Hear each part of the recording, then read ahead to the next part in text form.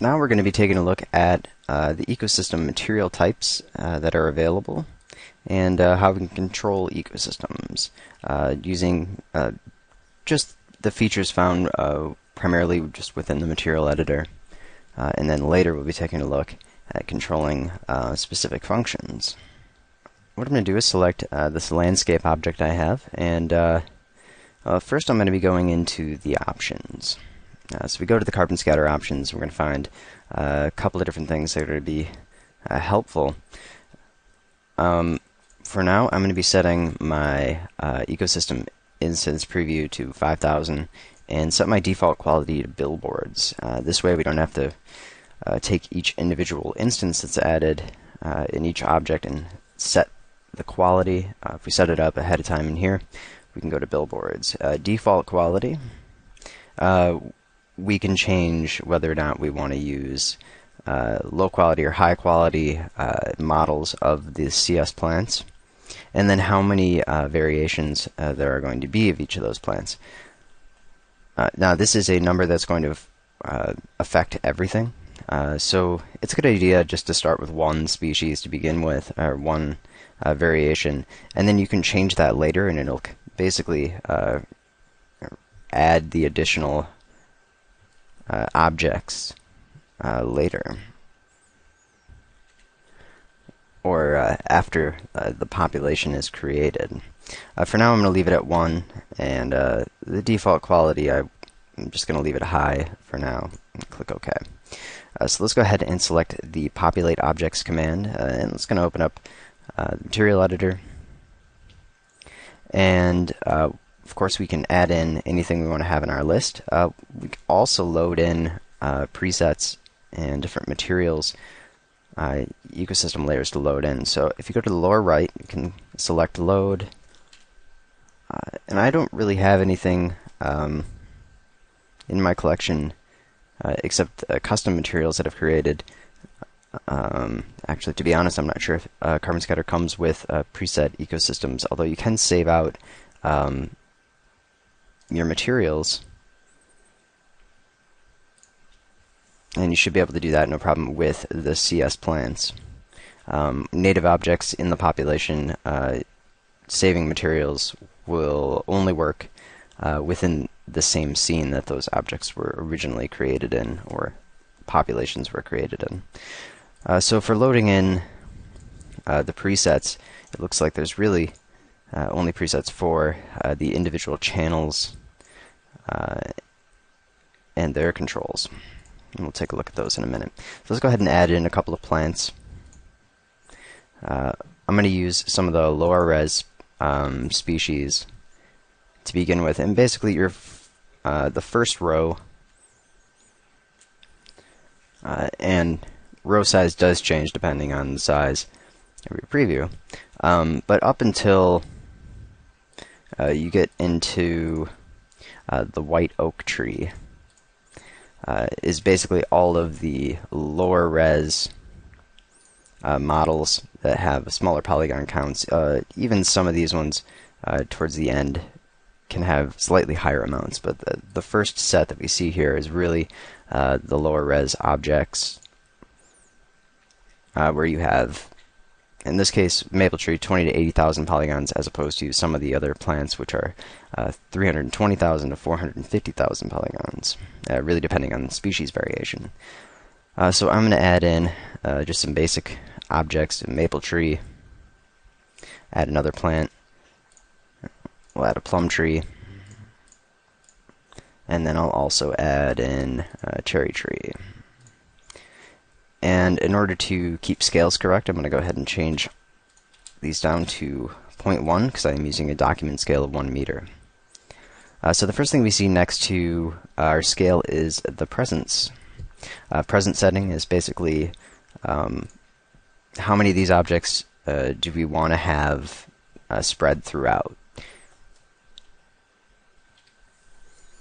So this is kind of a ratio for the most part. So if I was to take any of these numbers, and let's go ahead and take the plum tree and set that to 2, I'm now going to have twice as many plum trees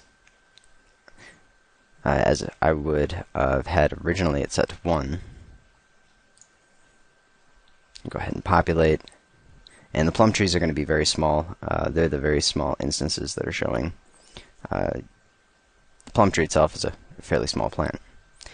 So we could increase the number of that to 10, and now we're going to see a lot more plum trees showing.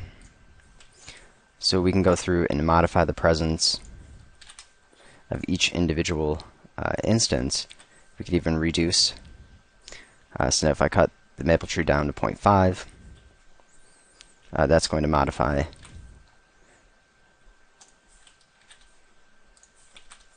its distribution. Now, one thing to keep in mind is the density. Right now, I've got the density set to just the default, and it's creating 17,500 instances. Well, with the way my options are set up, it's only going to show 5,000 of these. So there are a lot more instances than we can really see. And kind of controlling and setting up the previews for that can be difficult to really tell how many instances you have unless you render. An easy method would be to use the box preview mode. I'm going to go to my options and just, as long as I'm not moving the camera around too much, I can bring it up to 10,000. It should be a little easier to see what's going on. So going back to the population list, I'm going to reduce my density. Now let's go ahead and use 9%. So now what we're seeing is actually what we're going to get because my preview mode is up to 10,000. If we take a look at the option just underneath the variable density, what we have is a slope influence. Increasing this up to 100% and populating, it's going to basically reduce the instances along steeper slopes. It's different than what we would see in the present setting, which is going to be our slope constraint, allowing us to define which angle we're populating on, and is going to detect the geometry at what angle it is currently at in the direction of the normal. The slope influence is useful because ecosystem populations are a downward projection, which also means that you can only populate up to 90 degrees slope. So even though the presence, we take a look, we see 0 to 180 degrees, which is going to be, basically if we were to take a look at a circle, it would be just going along one side of it down to 90, and then from 90 to 180 for the bottom of it. We can't populate below that, but those options are there because you can restrict the ecosystem painter, the CS painter, to paint at only those lower slope ranges. So it's not useful for population in itself, going above 90 degrees, but for the painting it is.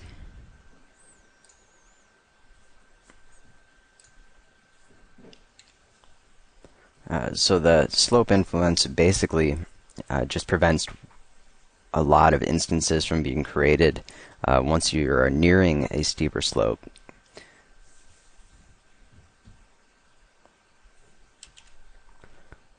Because basically if you were to look at it as sort of a polygonal density in comparison to height, we would have those denser areas reaching around the way the slopes are set up. So if we move on, just taking a look, scaling orientation, overall scaling is just going to scale everything within the population list. So if we wanted to bring that up to 2, it's going to scale everything and double the size of everything. So we could also reduce that way as well.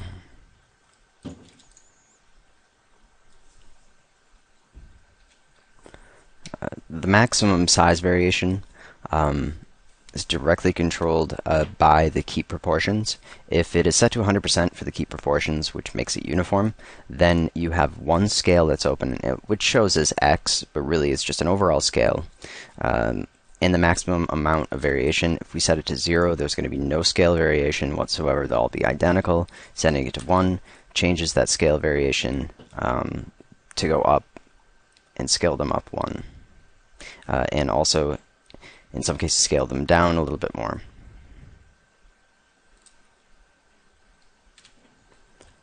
So if I bring this number up to 6 and populate, we're going to see a lot more scale variation. And the variation itself, by default, is controlled just by an internal noise. Same thing with the density. It's all just kind of an internal variation until we start using variable scaling, variable density, and setting up functions to control specifically where larger elements are going to appear in smaller elements. So now if we wanted to distort these, make them non-uniform, we can change this key proportion slider, and depending on the extent of how uniform you want them, how non-uniform, you can control that slider all the way down to 0. So now our size variation, if I populate x, it's going to stretch them out on the x-axis up to 6, and then for the y and z, they're going to remain at 1. Now, one thing you should know about carbon scatter is that the z-axis is the up and down axis.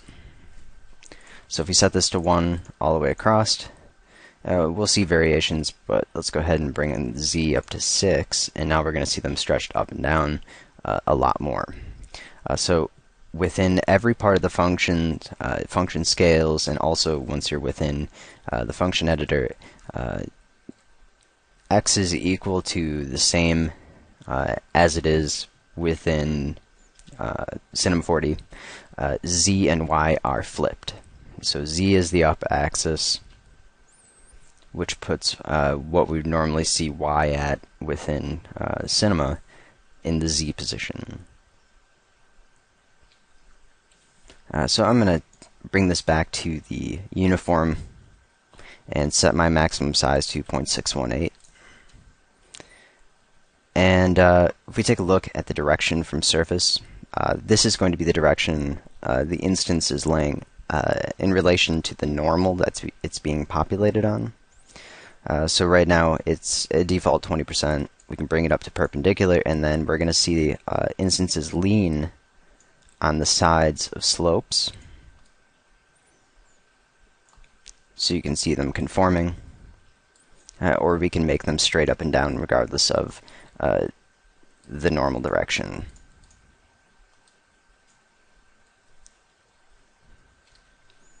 Under the rotation, of course, we have 2 different types of rotation, and then the ability to control maximum rotation up to 180. You can also key in a higher value up to 360 or even higher. Keep in mind that after you close the material editor, that those values that are typed in over max might be removed and set to the higher value. But keep in mind that if you did set it to, in this case, 720, and then closed it out, open it, says 180, that 720 should still apply to the population. So the additional rotation method is, instead of just the up and down axis, so basically rotating around the z, would be to just rotate every axis, and we can flip them all around. So we set it at 360, we can have them rotate around up to 360 degrees. 180 is the max typically, or we could just set it to a smaller amount. If you're going to go for realism, 6 to 12 is going to be really the ranges you would want to work with to really make sure that it doesn't get knocked over. Unless you want trees to be knocked over, then you can really go up a bit higher.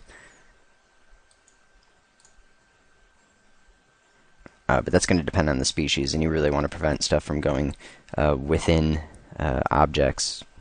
But of course, that does depend on the design, what you're really looking for. So if you're just looking for a basic forest that would have a bit of all-axis rotation, I typically work between really 3 and 12 or 6 and 12, and try not to go beyond that. If I was to add maybe dead trees that I would want knocked over, then I would control that with a different layer entirely. So just really quick, the last control, shrink at low densities, is going to take any instance that falls within a lower amount of density, and that is in relation to the overall density. So right now there's really no change when I turn this on. If we increase the influence, it still doesn't look like there's much of a change, and that's because the density is only set to 9%. Go ahead and increase that.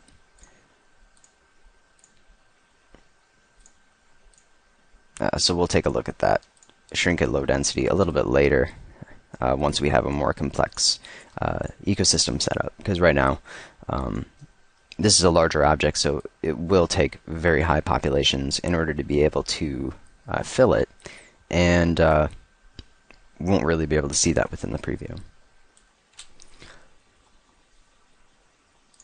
Okay, so what I want to show you now is I'm just gonna go ahead and bring down that overall density so that we have some display or preview instances freed up, and I'm gonna go ahead and add another layer, and we're gonna take a look at layers first.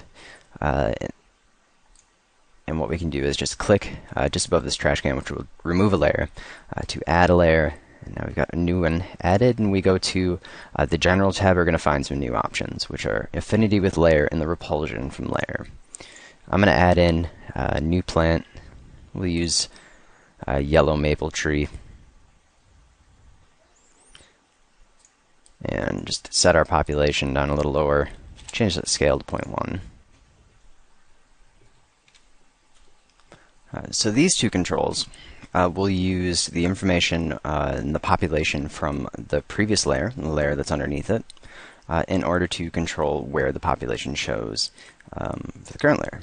So if we increase the affinity with layer, what's going to happen is we're going to have the instances populating near the objects of the previous layer. Let's go ahead and scale this down a little further. So we can show them getting a lot closer, and we can also reverse it. Now the difference between the repulsion and the affinity is the fall off. Both of them will essentially do the same thing.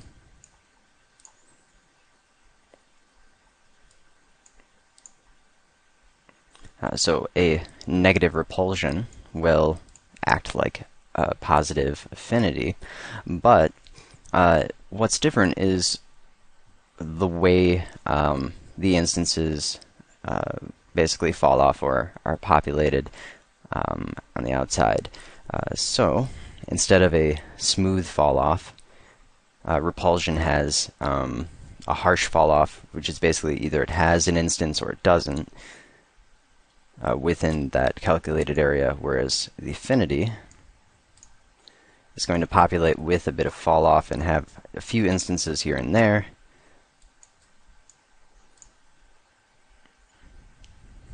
So a whole bunch closer to the other objects, and then less as it starts to fade out. So you can get similar effects with them, but the primary difference is the fall off between the two.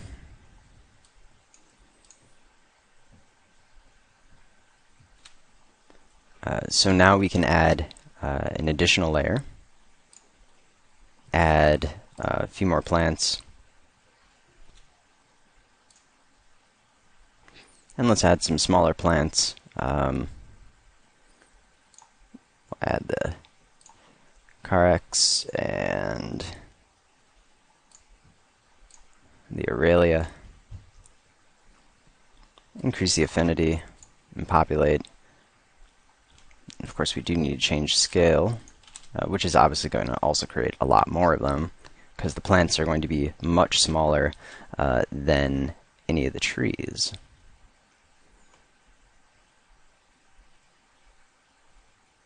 And I basically removed my preview because there's so many of them.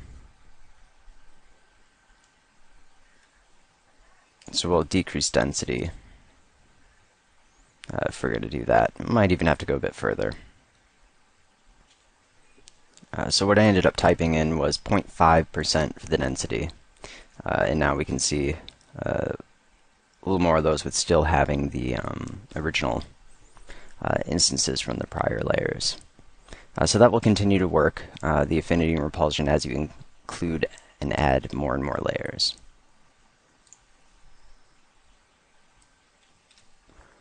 So I'm going to go ahead and delete these other two layers, so we're just back to our original layer, and we're going to move on to take a look at the present settings. Most of the stuff's pretty straightforward. What we have is the ability to control based on altitude, slope constraint, and orientation. So altitude range has a couple of different modes. By object and by material are going to be basically the same.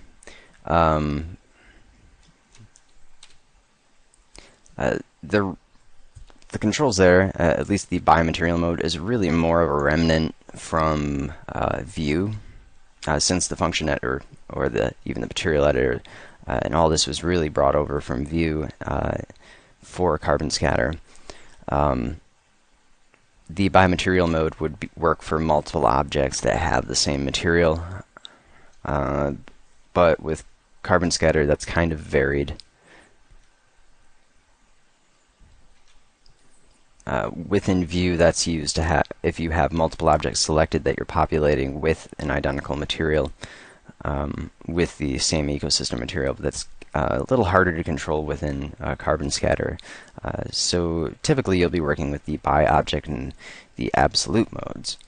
Now, one thing you should know about the absolute mode is if I go ahead and switch the absolute mode, what we're going to see is that the lowest point of altitude range is going to be equal to the object axis.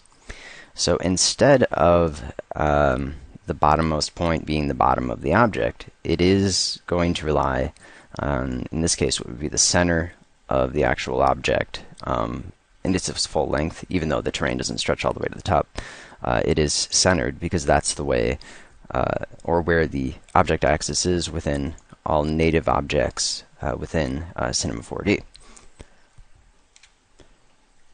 And until this object is made editable or baked to polygons, the object axis cannot be changed. Another thing to keep in mind is that the altitude range is going to reset itself. So I typed in -50 meters, and it does auto correct back to the center. So this can be useful if you have the ability to set the object axis, if it's a an edited object that is polygonal. But if you're using just a standard, what would be, I guess, a kind of a Cinema 4D primitive, then you're really going to have to use the by object mode in order to control that altitude within at least the Presence tab. It's not going to impact functions. Although it will, it may modify the numeric entries required to meet negative values to equal 0, but within the function editor, it's not going to autocorrect anything.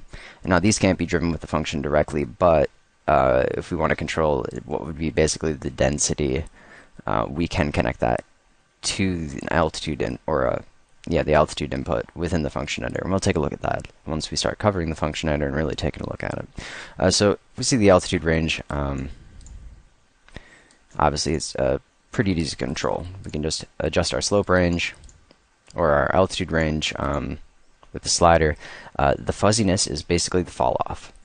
So right now, if I modify the top, it's going to take the topmost point of those peaks and start to fall off from that. Not as visible because we are going all the way up to 1. So in this case, where our bottom cuts off, let's increase the fuzziness, and we're going to see it start to fall off.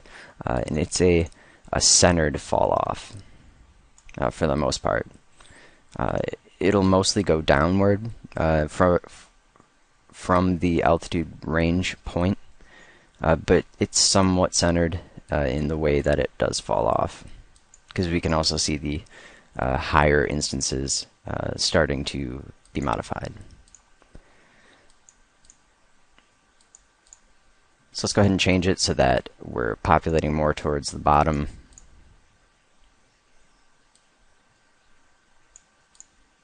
And then we can take a look at slope ranges. As I was saying before, our slope range goes to 0 to 180. If I change this to 90, populate, we're not going to see a change because we cannot populate anything over 90, just because all populations are downward. If we wanted to paint on a steeper slope or anything going below 90 to 180, then it's possible. So slope range, go to 22 degrees. So now we'll only populate up to a slope of 22 degrees, and that's of course based on the geometry of the model, where it's going to calculate that slope range. Go to 45, and now we have most of those really steep slopes being ignored. Now if we only want to populate on the steeper slopes, we can take the upper range and start to bring that down. So that's a cool way to be able to cover steep slopes with certain objects. Fuzziness works the same way, where we can have the fall off on the steep areas.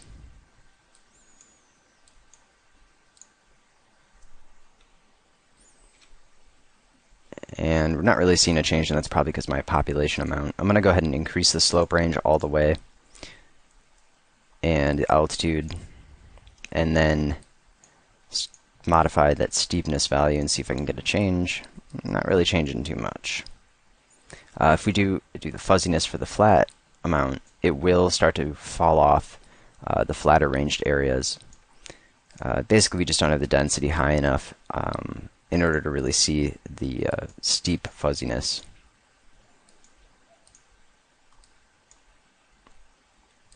And a lot of that will have to do with the transition as well. So if we limit it to just this flatter regions and now start to increase the fuzziness amount, it will start to adjust that fall off onto steeper slopes from the flatter areas.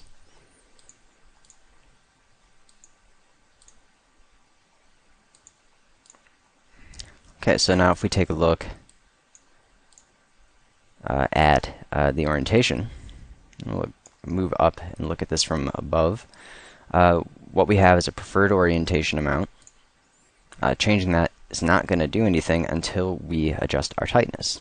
We can, of course, use the fuzziness, which will start to change from that orientation, but the tightness amount and the percentage is going to be really important. So we can adjust our degree and the normal direction that we're going to be populating onto. So the normals have to be facing a certain direction, in this case 80 degrees.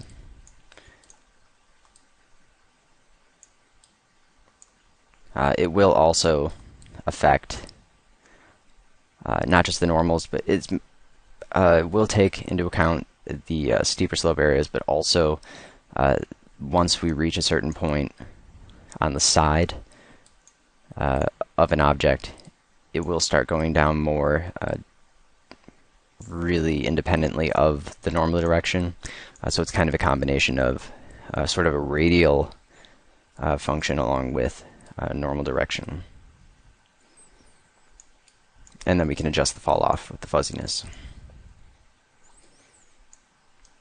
So these options can pretty much all be controlled with functions as well, which we'll take a look at later. But these direct controls are really useful.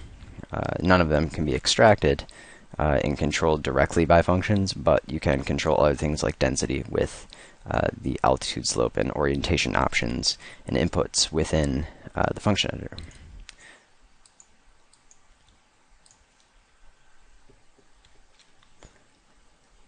Okay, so now we're going to look at the last material type, which is a mixed material. And what I want to do first is restrict this ecosystem to flatter regions. Let's go ahead and bring it to 35%, or 35 degrees. So 0 to 35 degrees is what it's going to populate on. We'll go ahead and switch this over to a mixed material. Now we need to edit our material 2. So we can right click and go to edit.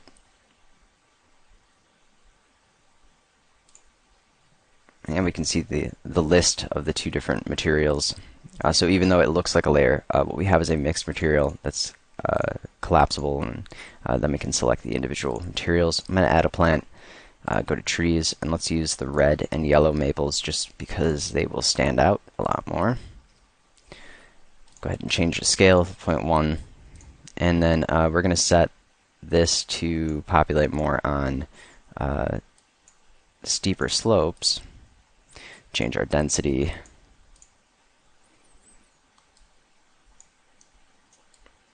So now we have one material on flatter surfaces, one on steeper slopes, and I can increase my quality boost in order to try to conform more to those values. Quality boost for the placement, it's going to affect more when you're controlling with a function. Anything includes images and also variable densities, things like that within the internal function. So how we control the distribution of materials 1 and 2 there's a couple of different ways we can do this. We can use the influence of environment, which is going to give us options for altitude, slope, and orientation to mix the materials.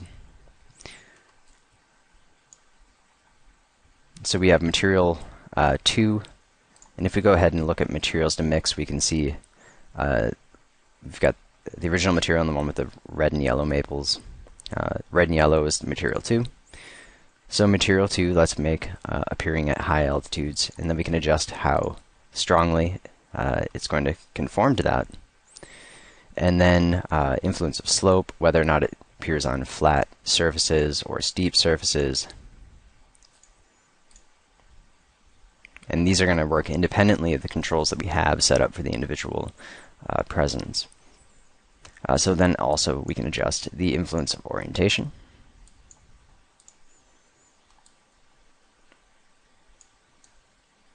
And then material 2 appearing near the azimuth, which is going to give us our degree amount. So this can also be based on a world orientation or object orientation. So if you do have the object rotated, it can also take that into account. Altitude range right now is set up by material. You could also set it by object, and we're not going to see much difference. What we also have the ability to do is control the overall mixing proportions up at the top, either leaning towards one material or the other.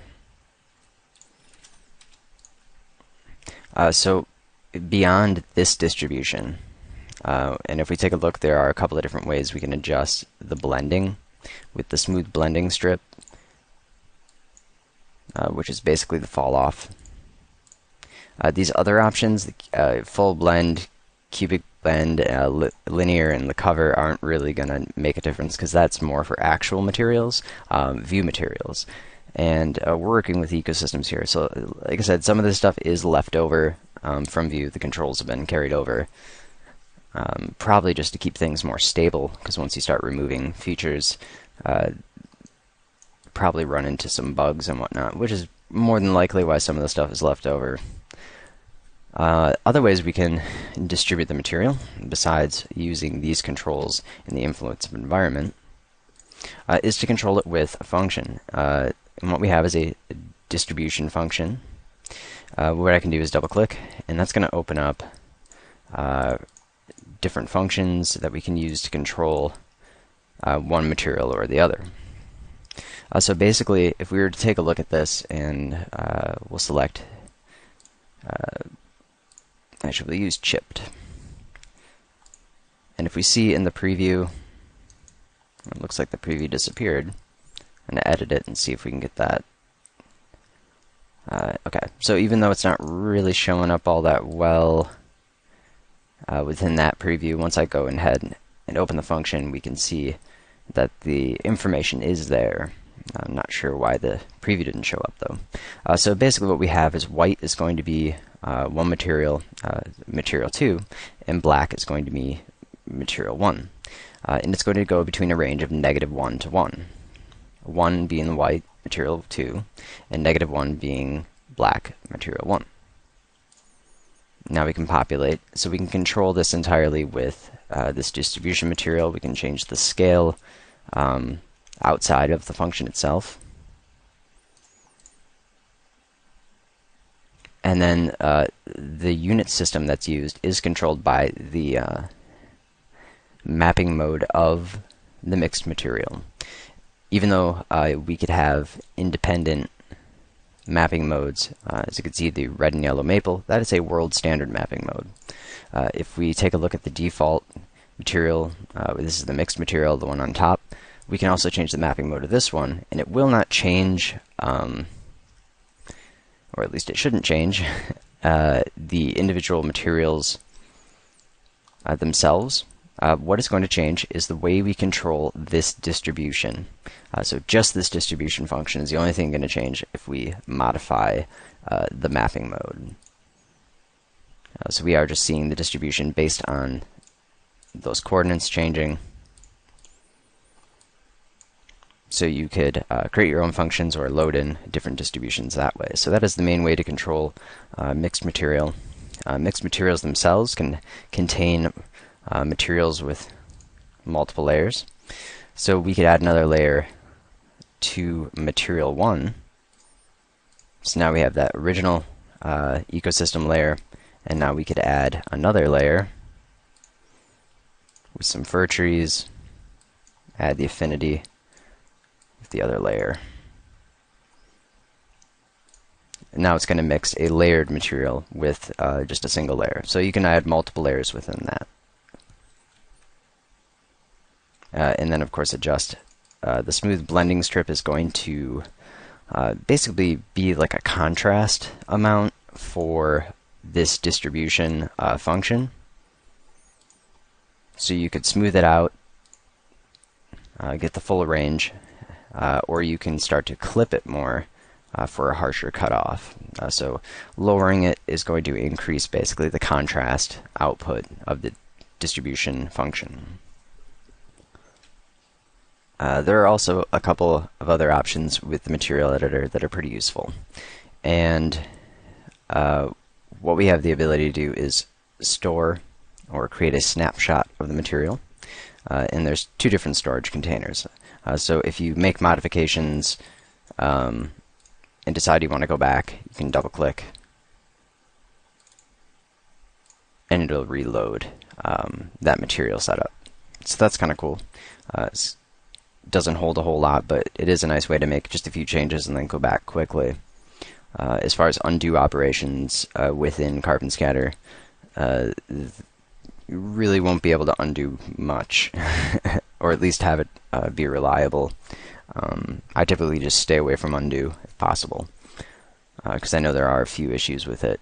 Whether or not it's going to undo within Cinema or within Carbon Scatter, I have noticed undo operations will sometimes just remove ecosystems entirely and cause a little bit of instability. Not always, and hopefully that changes in the future. Another option, and what we'll see, we'll just take a look at a quick render first to show this option.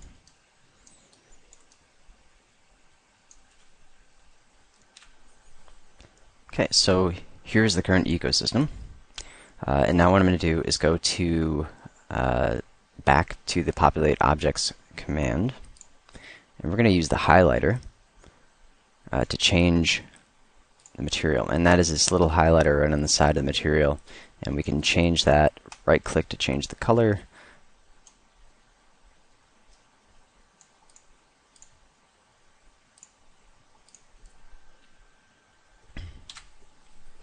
And actually, it looks like that's not working. What that is when you're using it in View is it will change the color of all the instances and the materials into that highlight color. And it's an easy way to be able to differentiate things between each other. But it looks like that is a feature that is not going to be available in Carbon Scatter at the moment. So that's another one of those leftover features. So for now, you can just basically ignore that. And just taking a look at one last thing, in case you're wondering what this button does up here, this is the Randomize button right next to the preview. Randomize will add a seed to the vector of any function controls. So if you don't have any variable scaling or density or anything with a function loaded in, that's really not going to do much. But what we can do is randomize. In this case, we're changing the distribution in the position. So you can populate, and we'll see a different option. So you can randomize the controls, and if you take a look at what it actually does, is it adds, if it doesn't have a vector 3 seed, it will add a vector 3 seed to the vector input from the position, and then this number inside of that is modified every time you click randomize. So now it has a different origin setup. So it's just shifting the vector, basically. As far as populating other ecosystems, as you can see, once we click randomize, it doesn't change the internal noise used to control the initial density and or scale within that material. So that is something that's going to only modify anything controlled by a function. So the noise is anything that has a connection to the vector. Obviously, when we randomize images, but we'll take a look a little bit at all the different noises, using fractals, mixing them, and creating more interesting distributions of instances.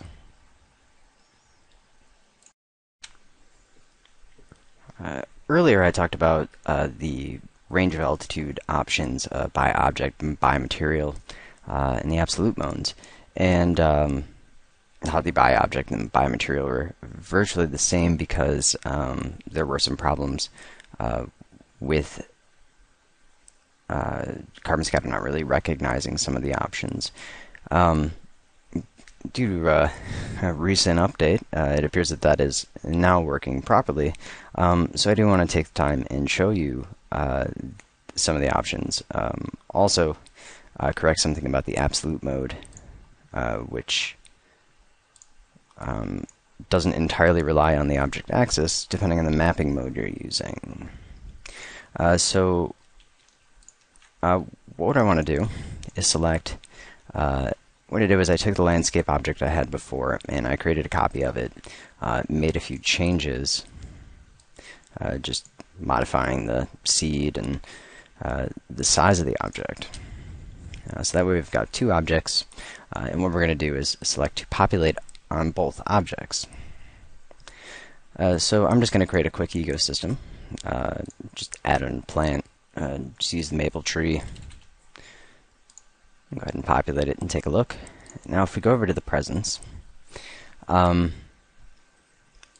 select the by material mode and populate, if we move the slider up about halfway, now this isn't showing properly at the moment. That's going to be pretty equal to what happens with by object, which is going to take half of each object within the ecosystem. So the slider represents each individual object, where by material is going to take both of those into account in the total range. Now, the by material and absolute modes will basically require a different mapping mode. So let's switch over to world standard, and now if we go to by material, what you can see is we have the total range of this slider is the total range of all of the objects. So it's not just doing half of each object, it is going to be the full range. Absolute mode is we're going to work the same way. The object axis, or the object axis average of the two objects, is not going to clip out the bottom when you're working with the world standard mode.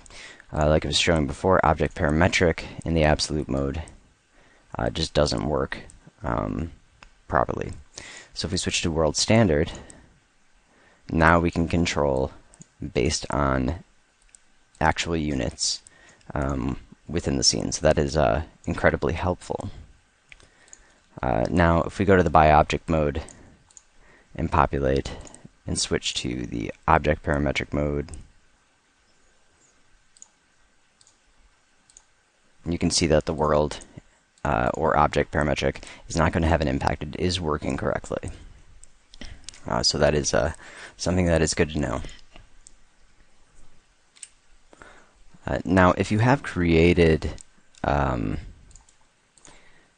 ecosystem and you want to use the absolute mode, but you've got functions running in the object parametric mode for the mapping, there is a way to convert that. So let's go ahead and get a density function running.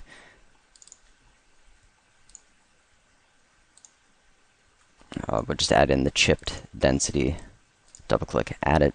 And now if we switch over to the world standard mode, that is going to change the scale